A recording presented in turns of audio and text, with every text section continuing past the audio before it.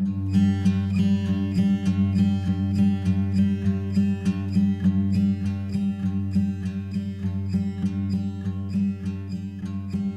big part of this goes back to the original owner, Dr. Burgess. He had a vision. And immediately when I came in, he shared that vision of what he wanted. And this is what he saw. But the first word that comes to me when I think about where's my dedication, where's my passion, and I think about AESC, and I think about the employees and the clients and the patients, I'm so proud. I'm so proud of who I get to work with and what they do.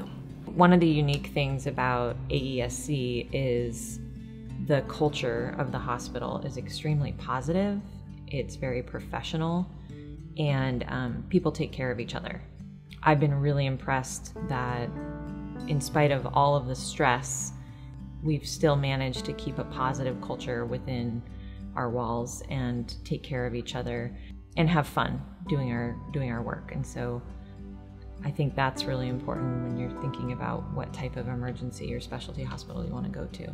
I've been through my own personal medical issues and stuff, and everybody's been right there to help me out, you know, through any kind of hard time, and it makes me get attached. I don't know about other people, but you're willing to go above and beyond for me, well, I'm willing to do that for you too. And it's not necessarily, I mean, the work environment's good too, but it's not necessarily that is always like, I gotta stay. It's the people, you know. I've become real close to, you know, a lot of these guys. We have 10 values, and that's a lot. You know, they say in the structure of doing your values, you really should only have 5.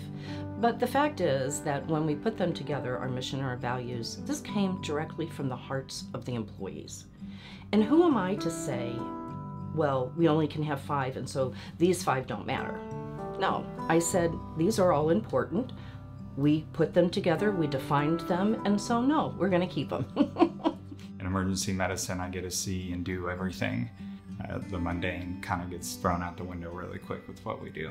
Some of the things that I love best about our recent move from our older hospital to this hospital now, there's almost too many to count, but some of the big ones. Number one, the facility is probably, I don't even know how many dozens of times larger. We have 3 surgical suites now rather than 1. We have so much more equipment, so we're offering now more state-of-the-art surgical services. We also have room to grow in terms of getting more specialists. Instead of having 1 treatment table, we have probably 6 or 8. I don't even know how many we have, too many for me to count. If you want to just make it a small comparison, it's just the ability to move around and be able to do multiple things at once. What drew me to AEC specifically was the trajectory for growth that we have. And what I really like about the way that we've approached this as a hospital is there's no limit, there's no specific endpoint that we have in mind. We are going to continue to grow and serve the community, whatever that looks like. I mean, there's a lot of different positions available, a lot. There's positions for like everything. There's a lot of opportunity. Like I said, we do surgeries, CTs. I mean, there's all sorts of things to do with the animals. So if you start out here, they're gonna encourage you to learn more, and you're gonna end up here eventually. As long as you keep plugging away and you're willing to put that effort in, you're gonna get there. In my personal instance, I have a baby boy, and I'm personally most excited about raising him in an area that all the things that I love to do and have at my disposal, from whether it's going to the city or it's going to the mountains or fishing, crabbing, shrimping, all the things that we do on a regular basis. I'm glad that I have the ability to take him and share those things with him. And the things that he ends up finding in this area that he loves, even if I don't like him. Do we have medical? Yes. Do we have dental available? Do we have long-term and short-term disability? We have uniform allowance. We have pet discount.